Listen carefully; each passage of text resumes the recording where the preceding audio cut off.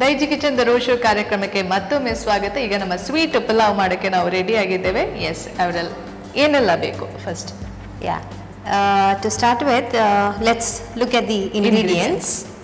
2 cups of basmati rice which is soaked in water, 2 medium onions sliced, 2 bay leaves, 5 to 6 cardamoms, 5 to 6 cloves, 2-inch cinnamon, 1 tablespoon raisins, 1 tablespoon cashew nuts, 5 tablespoons of oil or ghee, 3 to 4 tablespoons of sugar, salt as per taste.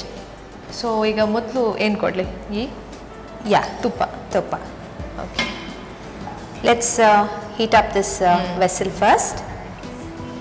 I've taken a non-stick ಪಾತ್ರ. ಹೌದು. So I'm going to ತುಪ್ಪ. Okay.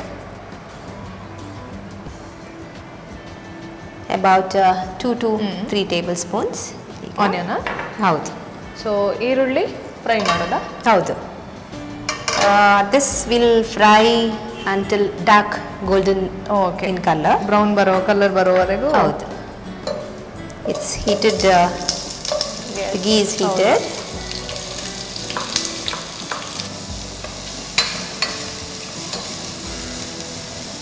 So it is getting golden in color. Brown ಆಯ್ತಲ್ಲ full.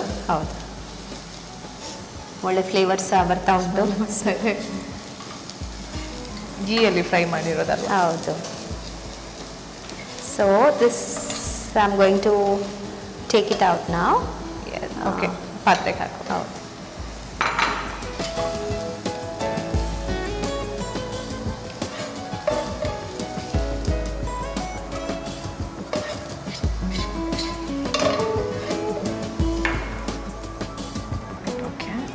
ಗೋಡಂಬಿ ಮತ್ತು ದ್ರಾಕ್ಷಿ next fry ಮಾಡಿ.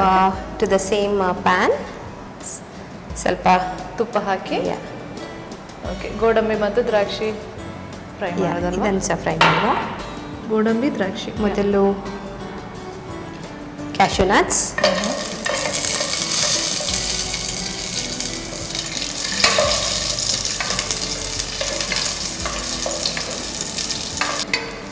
this also we will brown. Okay. And set aside.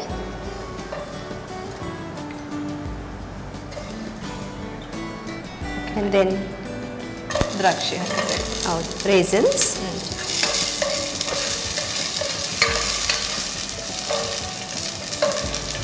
This also slightly brown.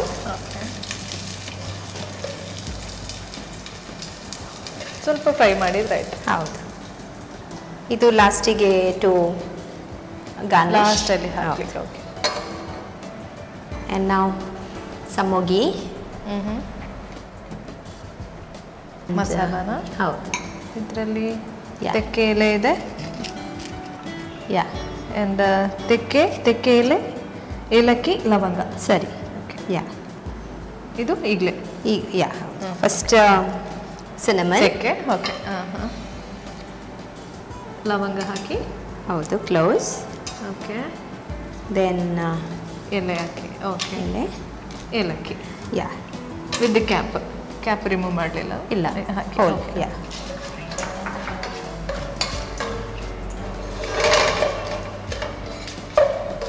I'm going to return half of this onion back.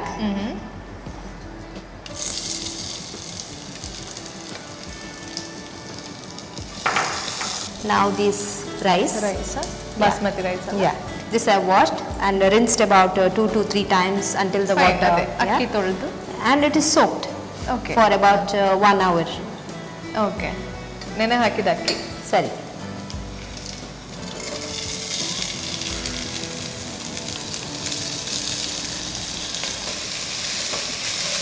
We got to mix this very gently.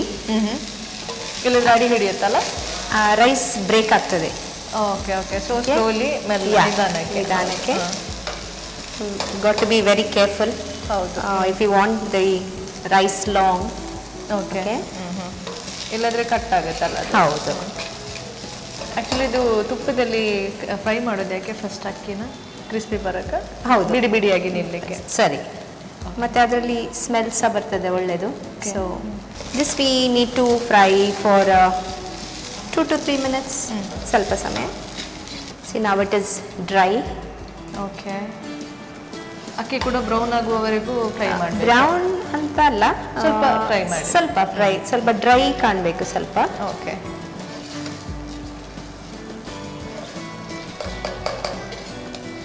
now I have this water which is ಕುದಿಸಿದ ನೀರು warm ಇದೆ it is double than the rice okay. 2 cups rice so we have taken 4 cups of okay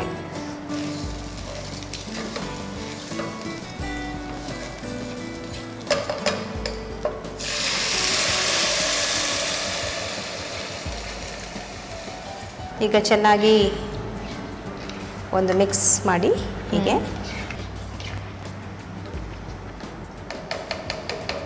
and now salt ಉಪ್ಪು little salt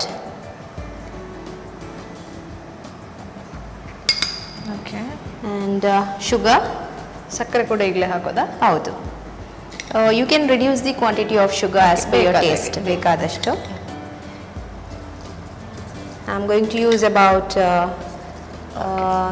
2 tablespoons 2 to 3 tablespoons today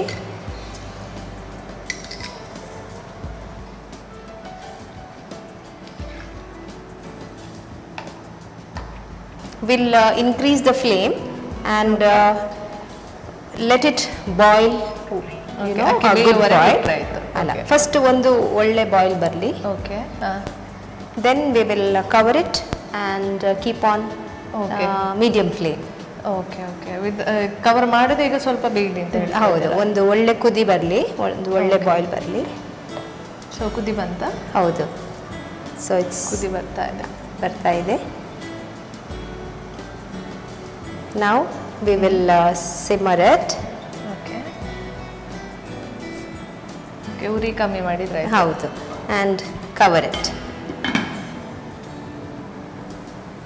so ಎಷ್ಟು ಹೊತ್ತಿದು ಇಡಬೇಕು ಈಗ ಅದು ನೀರು the water has to be evaporated okay and the rice becomes soft okay so until then we have to keep it on the flame yeah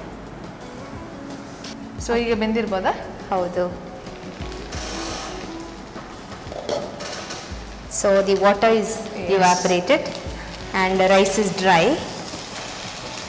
see dry idala okay there is little water which we will keep it open so that the excess ಅದು ಆಗಿ ಆಗುತ್ತೆ ನೀರು excess water will ಹೌದು dry ಆಗುತ್ತೆ ಇನ್ನು dry ಆಗುತ್ತೆ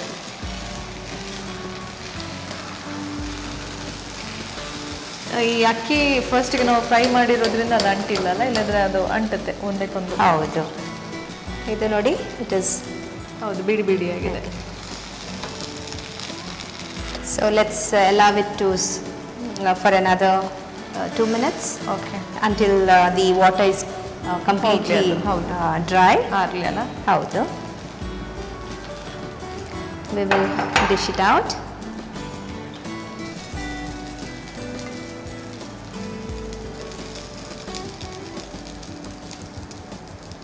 so you're getting the nice aroma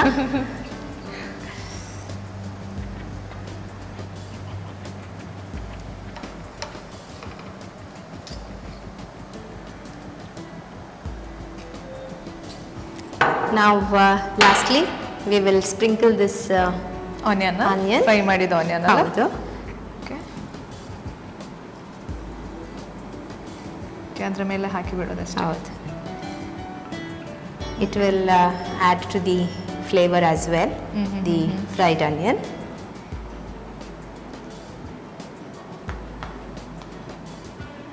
finish it with the fry ಮಾಡಿದ ಗೋಡಂಬಿ ಮತ್ತು ದ್ರಾಕ್ಷಿ ಅದನ್ನು ಕೂಡ ಮೇಲೆ ಹಾಕಿ ಬಿಡಿ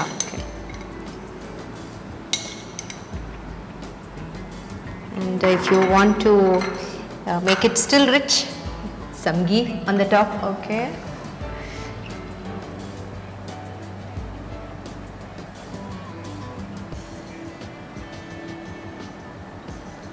ಸೊ ಇದು ಸ್ವೀಟ್ ಆಗಿರೋದ್ರಿಂದ ಹಾಗೆ ತಿನ್ಬೋದಲ್ಲ? You can have it plain. Mostly it is served with the chutney, dates chutney. Dates, ಖರ್ಜೂರ ಚಟ್ನಿ. ಓಕೆ, ಖರ್ಜೂರ ಚಟ್ನಿ ಜೊತೆ ತಿನ್ಲಿಕ್ಕೆ ಇದು ಒಳ್ಳೆದಾಗ್ತದೆ. Yeah. So we have this steaming hot sweet pulav ready. Yes. ಒಳ್ಳೆ ಪರಿಮಳನೂ ಬರ್ತಾ ಇದೆ, ಬಿಸಿ ಬಿಸಿಯಾಗಿ ಇದೆ. ಹೌದು. Well, would you like to taste it? Yeah, sure. It's actually ಈ ಶೋನ ಬೆಸ್ಟ್ ಪಾರ್ಟ್ ಅಂದ್ರೆ ಇದೆ. ಅಷ್ಟಿಗೆ ಟೇಸ್ಟ್. I know. ಓಕೆ, ನನ್ನ ಕ್ಯಾಶು ಎಲ್ಲಿದೆ ಅಲ್ಲಿಂದ ತೆಗಿತೇನೆ.